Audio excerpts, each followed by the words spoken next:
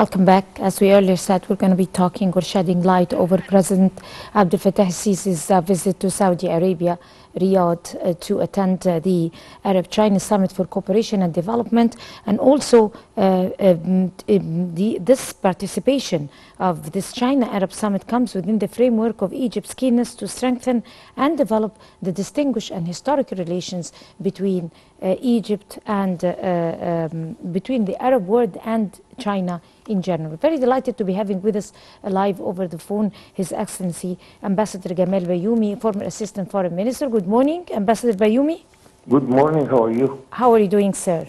A beautiful day to you. Of course, if you could talk to us about the significance of the President's participation in the first Arab-Chinese Summit, how do you assess it? It is giving a touch of success to this process, which started some years ago, because we have many conferences between Arabs and China, but it was not yet on the presidential or the summit level. I attended many of these, either in Cairo or Peking, and it was held under the auspices of the Arab League in Cairo, or by hosting it in Peking by the Minister of Foreign Affairs. Now we have a very good chance that all our leaders will meet the leader of China and to talk to him, and to also to meet as Arabs. We have many chances that the leaders will have bilateral meetings or meetings with China, or meetings with the whole community of the Arabs and China together. This will create by itself a lot of chances in order to bring more trade among the participants, more investment, exchange of experience in many fields. And we as Egyptians, we are happy to see this development in our Chinese relations, because as you well know, in our history, in our diplomatic history, Egypt was the first country in the whole Third World who recognized China in 1956. And we paid a lot because of this, because the whole Western world was not happy with these relations. And we were punished even by committing a war against Egypt, the tripartite war of 1956 against Egypt. Right. Now, to prove that we were correct, that China is becoming the largest exporter of the world and the most important partner of the United States of America, which was opposing the existence of this country. And now China is one very important trade partner to most of the Arab states. Right. How do you weigh the developing strategic Egyptian-Chinese relations, especially in the past years?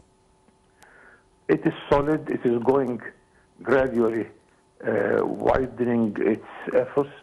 It creates new fields of cooperation.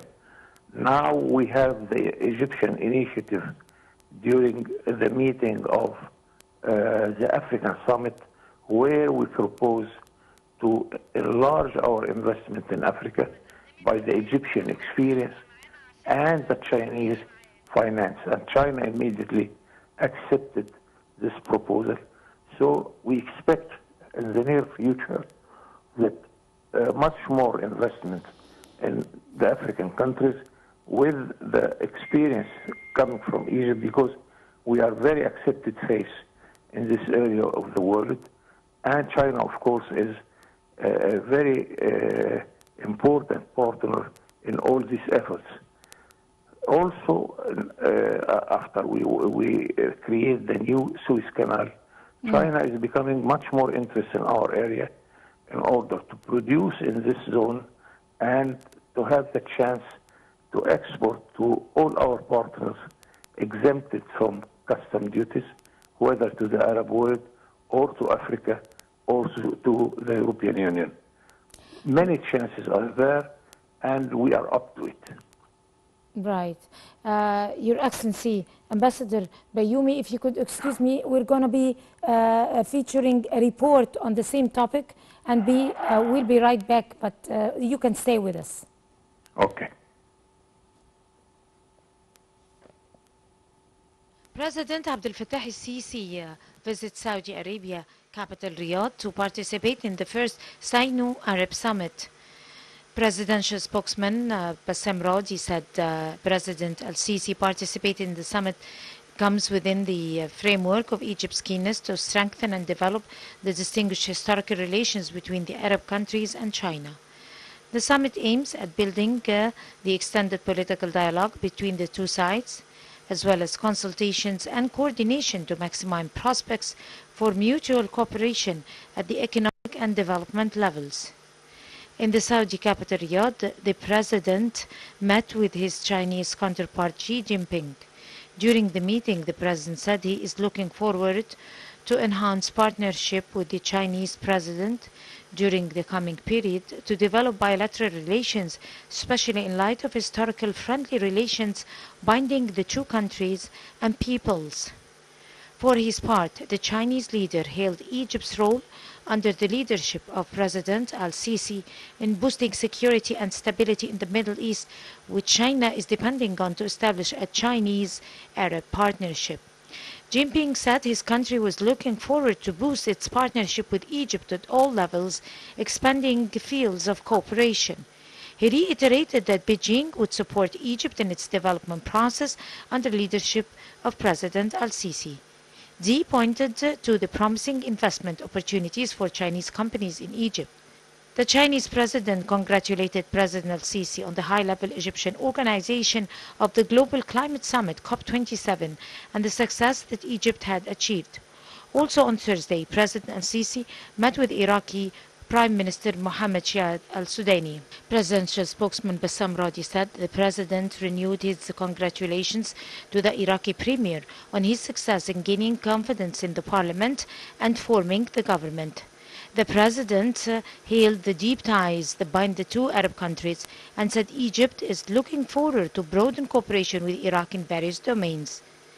The head of state emphasized the solid principles of Egyptian policies in supporting Iraq and magnifying the Arab national role, as well as providing full support to Iraqi people at various levels.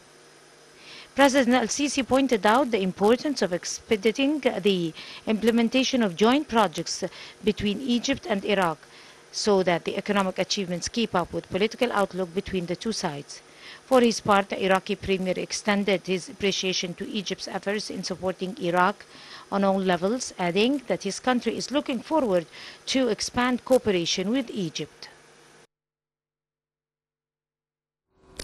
Your Excellency, Ambassador Bayoumi is still with us over the phone, former Assistant Foreign Minister. Welcome back, Ambassador Bayoumi. And we were talking about the upcoming, of course, the expected summit, Chinese-Arab Summit the first Chinese-Arab Summit in Riyadh, Saudi Arabia. But let us take a flashback when there was years earlier, there was a visit by the Chinese president to Egypt. And that was an important step in the Sino-Egyptian relations ever since President Abdel Fattah el-Sisi have stepped into office. Yes, it is a long story. It is a historical relations. Some people would mention thousands of years of relations. But in our recent history, of course, we started by Gamal Abdel Nasser and Mao Zedong. Xu Enlai visited Egypt several times. Many of our presidents, they visited China. Our president Fattah el-Sisi hosted the Chinese president in Egypt, and he himself, he visited Peking, and he says very important thing here. Our president says when we go to the east, to Peking or Moscow, we are not giving our back to the West, because Egypt is a friendly country to all the countries of the world. And always I say that Cairo is the most populated capital of foreign embassies. We have every single country in the world has representatives in our country. This means that we have a very wide foreign policy, that we are friends to the whole world. We can be anywhere in the world to intervene as a good partner, and we are using this quite well for the international security and peace, for our relations, whether it is political, economy, or culture and dialogue. Right. Of course, to what extent talking about or moving to the Chinese-Egyptian economic partnerships, of course there is a strong bond that was established. You kindly have talking about the historical ties earlier before President Abdel Fattah Sisi, but still again with President Sisi's excellent foreign policy and vision, those ties have developed and have come a long way and have also took a strength to a total new level. So talk to us about the Chinese-Egyptian economic partnership. We have several developments lately. First, that when we established the new Suez Canal, this attracts many countries, among them is China, to come and to produce here in Egypt. Because if you produce in Egypt, you have two benefits here. First, that you are much more nearer to the Arab world, to Africa, and to Europe. Then you don't waste time to ship your merchandise from Pekin up to Europe. Second, that if you produce in Egypt and you have a certificate of origin to your production as Egyptian, it will be exempted from any custom duties or any trade barriers in a huge market of 2,000 million inhabitants in Africa and the Arab world and in Europe. Mind you, of course, that the Suez Canal itself, it serves the international trade and the Chinese trade to be everywhere as quick as possible. Many occasions are there, and we know that this will attract more and more investment from China and all our partners. Right. How do you think that Egypt make its best use or benefit from the Chinese economic experience and also the mechanisms of Chinese technology that was transferred to Egypt? I mean, benefiting from that increasing number of experiences. This is a very important point, because China, since 2009, became the largest exporter of the world. And this is something very dear to learn it, how they became the largest exporter, how they became the most important partner to the biggest power in the world, which is the United States, how they keep these relations without any disturbance, although they are, after all, competing each other. China also has a wealthy reserve of dollars. It is the largest reserve of dollars anywhere in the world. All these experiences, we must have a look on it. We have to talk to our Chinese friends and to learn how they did it. It is very active people. We are active also, and we have to make together a sort of exchange of experience in such a very important field. Right. Ambassador Bayoumi, as you can see that the Arab delegates have already arrived in the capital, Riyadh, Saudi Arabia, to attend the first Arab-Chinese summit that is starting. And actually, more delegates are expected to arrive soon throughout the day. As we can see, there is footage that is live brought to us. Back to you, Ambassador Bayoumi. Yes, I'm very sorry, yes, but yes. because we had a It is a live good transmission. chance, of course. Right. The main topic is China and the Arabs. Of course. But of course, we have seen already, our president made bilateral meetings with the Iraqis, with the Saudis, of course, and the whole Arab League countries are represented there. So it is, on the other hand, a sort of Arab summit, gathering all the Arab countries. This is the largest Arab gathering after their meeting in Algeria and the Algerian Arab Summit, of course.